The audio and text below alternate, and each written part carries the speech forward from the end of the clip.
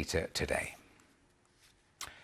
Now, let's return to the story that's dominated the headlines this week. Harry and Meghan's bombshell interview with Oprah Winfrey that's having an impact right around the world, not least in Commonwealth countries. It's important to remember that Queen Elizabeth is not just the Queen of England, she's also the head of state in 15 Commonwealth realms around the world, where this interview has been watched closely, dissected and scrutinised like everywhere else. Well, let's talk to Patricia Treble, who's the royal correspondent for the Canadian news magazine Maclean's, and Guy Hewitt, former High Commissioner of Barbados to the UK. Thank you, both of you, for joining us here on the programme. I'll ask the same question to you both, and that is a simple question.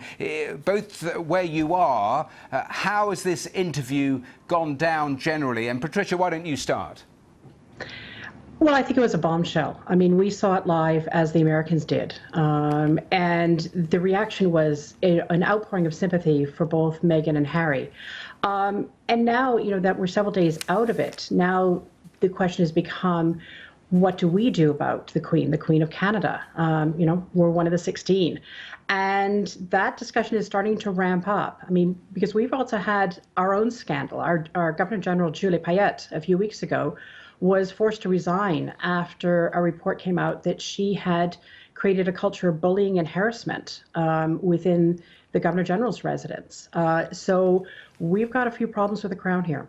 I'll come back to those and how they view the monarchy in a moment or two, but let me bring Guy in and ask the same straightforward first question to you in terms of how the interview itself was received.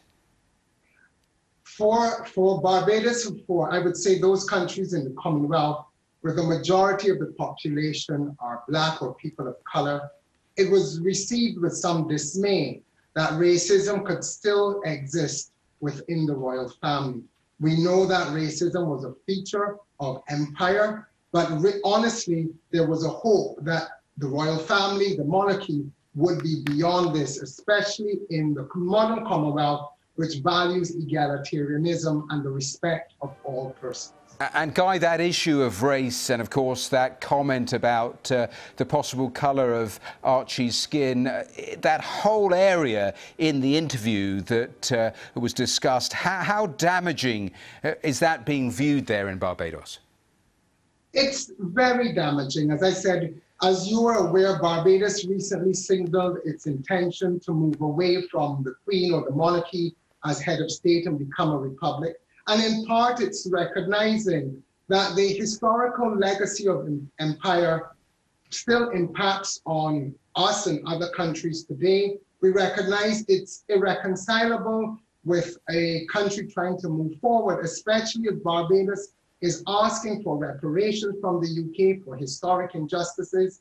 We can't have a symbol of our country and of our nation, someone who is foreign and someone whose interests are not with the people of Barbados. I'll come back to the ramifications of some of those issues in a moment, but Patricia, in terms of what you ended your first answer on, in terms of the debate perhaps that obviously at a time like this becomes more focused upon having the Queen as head of state, in terms of current polling in Canada, where are people generally? Well, there was a poll that was released just before the interview, but after the Julie Payette scandal. And the polling was down. It was down significantly. It had fallen by almost like 20% from the previous year about keeping the Queen as Queen of Canada, keeping the royal family as the center of our Constitution. And a lot of those polls, though, I mean, what Crown experts always say is treat them with a grain of salt, because, of course, unless we're really focused on them, it's like political polls 2 years out from an election. You know, you really have to get into the nitty-gritty of the subject. But certainly there's been damage done. There's no question. We're a very multicultural society. So the fact that there were all these, you know, these talk of racism, of accusations of racism against the royal family, of the royal family being basically cruel to Meghan during her time there, has really damaged the standing of the royal family. And of course, we had that statement from the palace taking those issues seriously. We had that only, about 24 hours ago. Guy, a couple of quick questions in terms of Barbados, because you're on the brink of becoming a republic. You had said in the past that you thought there'd be a sort of natural flow of things, that perhaps you'd get to that point when Charles became king. But you think that Windrush simply accelerated the pace of all of that, don't you? Very much so. I think the notion of Britain respecting rules of fair play were abandoned during the Windrush. We recognize the racism that was there in the government's policy historically still operates in the 21st century, and the abominable treatment of Barbadians, other West Indians, who really came and built modern global Britain, was abhorrent. And it really underscored that the symbol of the bridge between Barbados and the UK was unable to speak out on this issue, and people have suggested that the Queen stays out of politics, but we know during the Scottish referendum, she did get involved as the Queen of Scots, and as the Queen of Barbados, she could have advised Britain that was becoming chair in office of the Commonwealth to treat people of colour, Black West Indians, who were really British citizens, with the consideration and with the legal protection that they demand. Guy, a really brief thought, Guy, if you could. Do you think others in the region may also be making the same considerations? Do you think that is a possibility? I would say after this interview with Harry and Meghan, it's going to exacerbate it. People are realizing that the notion of royalty is no longer a standard of anything above the rest of the world. We have had allegations in the past of adultery, allegations of pedophilia. We have serious allegations, and it's exposing them for what they are. Patricia, a really brief final thought from you as well, because it's interesting. Perhaps it may be that you only miss something once it's gone, as all these debates about severing ties gather pace or are talked about.